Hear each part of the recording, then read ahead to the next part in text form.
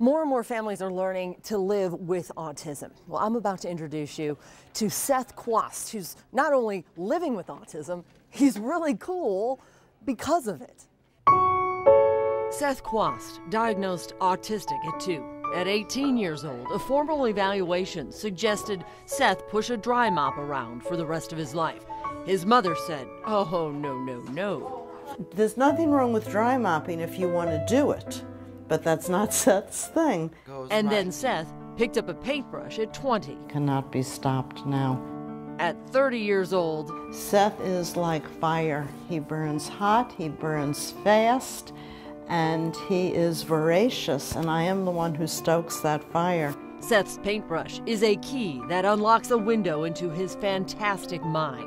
Imaginative, bold, and bright. He's untrained and it just comes out of him. This painting took 250 hours because he did every single scale individually. It's like he created it from scratch. From his mind's eye. Yeah, just in his mind. He knew that this is what he wanted, and he did it. This one, too, took a very, very long time. He wanted every dot to be different from every other dot.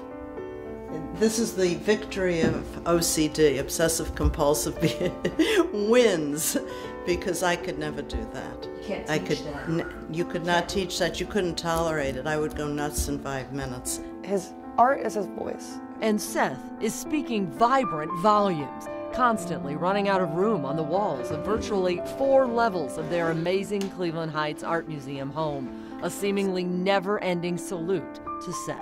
Wow. I spent 20 years trying to pull Seth into my world. He couldn't do it, so it was frustrating. To Ultras courting Pegasus with stars. Now I go into his world, and it's a world of magic, of beauty. Self-study with horses. Self-study with horses, okay. It's not practical. He can't drive, he can't run a checkbook, he can't do any of the things we think are normal. And he is still autistic, he still cannot cross the street by himself, he still cannot hold a conversation. But everything he can do, we've forgotten about. Kindness, of no lying, of integrity, of purity.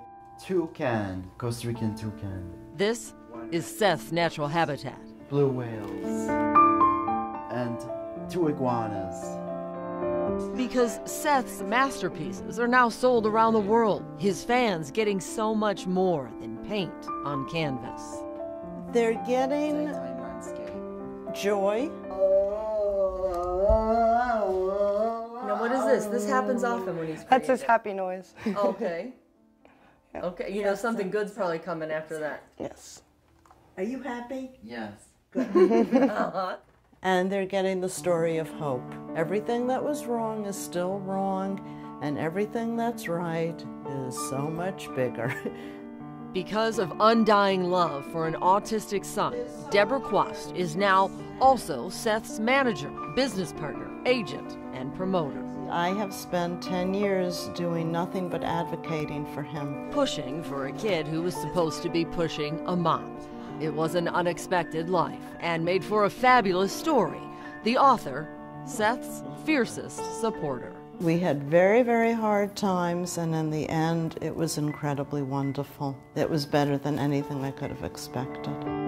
There are lessons in this for all of us, living with autism or not. If Seth can start to paint at 20 and I can start to write at 60, you don't know what will happen in your life. You don't know what miracles are waiting for you, what gifts are inside of you waiting to spring out. Seth is the story of never give up. We need more of Seth.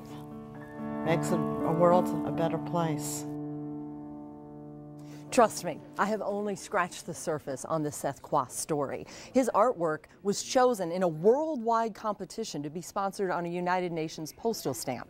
You want to learn more about him? You could go to his blog. He would love you to. It's www.growyourbrainblog.blogspot.com.